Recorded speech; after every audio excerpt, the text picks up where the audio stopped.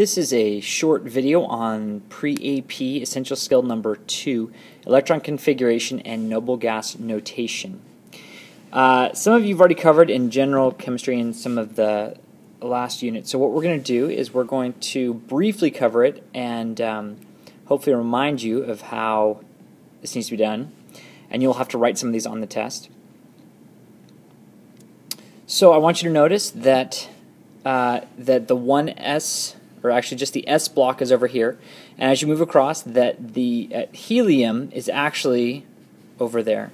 So 1s, and you just work it across. 1s2, 2s, 2p, 3s, 3p, and just like reading a book, left to right, 4s, and then you hit 3d. Remember that the d block is n minus 1. That's one of the tricks. 3d, then back up to 4p. 5s, 4d, and when you get to 6s, before you go to d, you need to come down to the f block, and that is n minus 2. Okay? Now, something that might help you, and this is it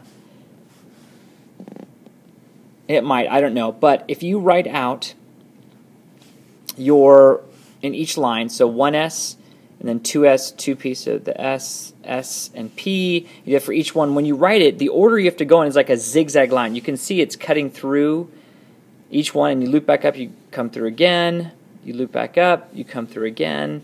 And so some students have found this to be helpful. It reminds them in exactly what order they need to write it.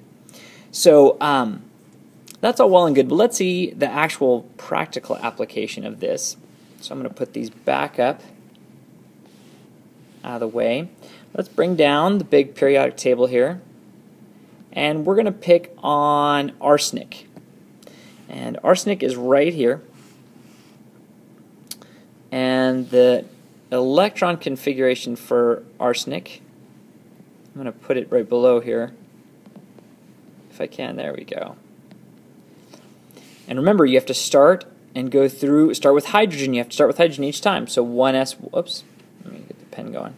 1s1, 1s2, so that you write 1s2. Then you start over again, over here. 2s2, 2p6. 2s2, 2p6. Start over again. 3s2, 3p6. That's those ones. 4s2, and then you go to, once you get through 4s2, you're going to have to get into the D block. 3d, remember, it's n minus 1. I can't emphasize that enough.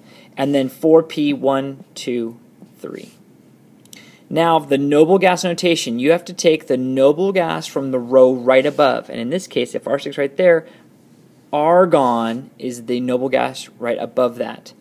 So you would put argon in parentheses, and what that does is that encompasses all of argon's electron configuration, which is that right there. Argon, and then you would write up 4s2, 3d10, and 4p3. And that's how you do the noble gas configuration, or the noble gas notation. So your essential skill is to be able to write both the electron configuration of an element given to you and a noble gas notation. If you have any questions, please see your teacher. Thank you.